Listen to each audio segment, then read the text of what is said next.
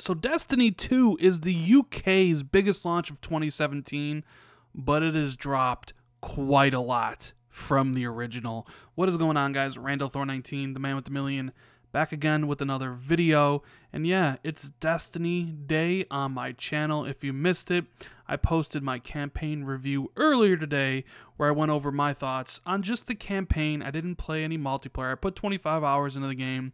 I'm not really raid ready, so I figured, you know what, I'm going to give my thoughts on the game. You guys can check it out if you want, to see what I thought about Destiny 2.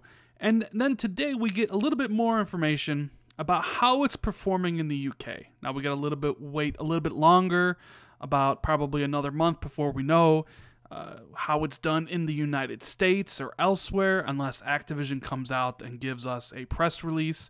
The only bit of information we have is that it's done 1.2 million concurrent users, which they announced the other day, but I don't really find that impressive considering Halo 3 had 1.2 million concurrent users all the way back in 2007, 10 years ago, on a single platform.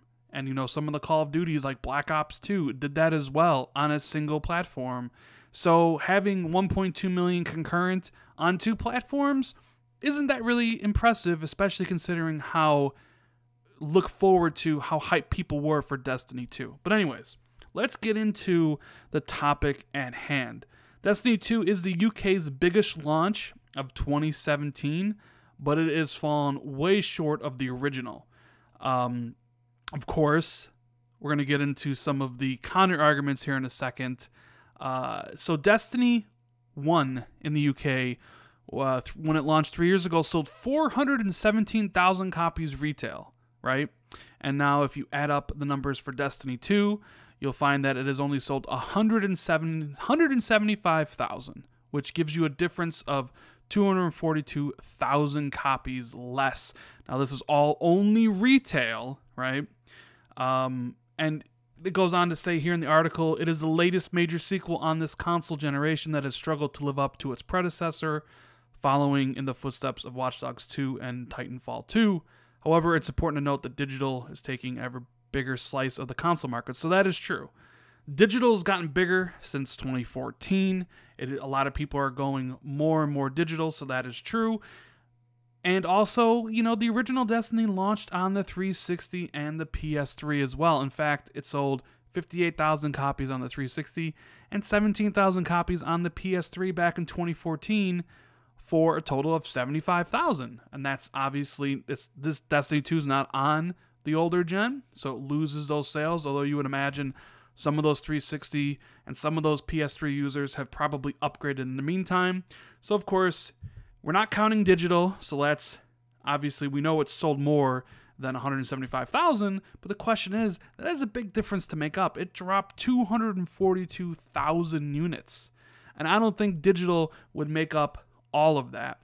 Of course, then you have the staggered release dates. Destiny 1 launched on a Tuesday, Destiny 2 launched on a Wednesday. So Destiny 1 had an extra day of sales during the same comparison period. So I'm just trying to get all the facts out there because I know people are going to come and say like, well, this, and that, and the other.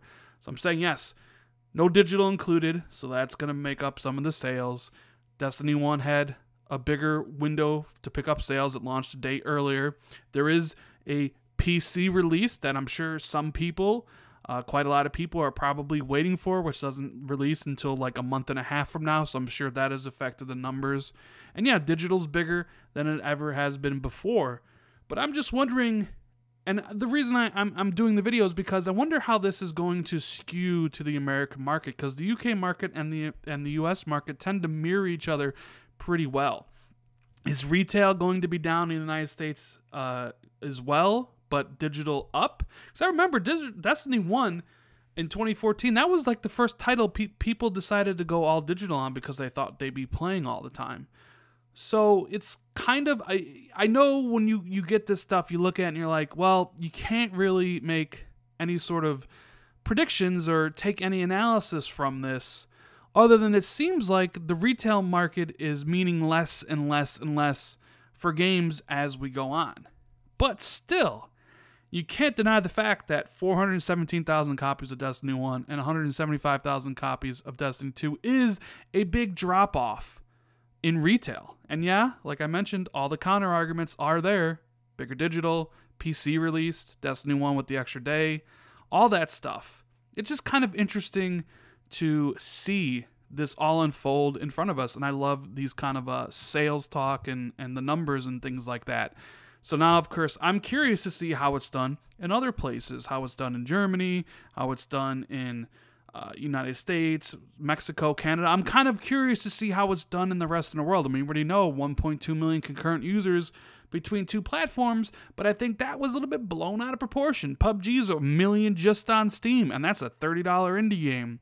You know, Halo and the Call of Duties were doing that stuff 10 years ago. So to see them kind of, Activision kind of talk about that and not really say, by the way, we just broke revenue records or sales records for Destiny yet. I mean, we haven't gotten any PR from Activision. Might be a little bit telling. Anyways, guys, let me know what you think about all this. Are people making a mountain out of a molehill? Is digital really going to make up the difference of the 242,000 units that are separating 1 and 2? How much does all that matter? Let me know in the comments below. I'm interested in seeing what people have to say about it. Check out the review of Destiny 2's campaign when you got the time. I think you guys might enjoy it. If you enjoyed this particular video, hit the like button. Consider subscribing to the channel for more content. And I'll see everybody in the next video. Have a good one, guys. Later.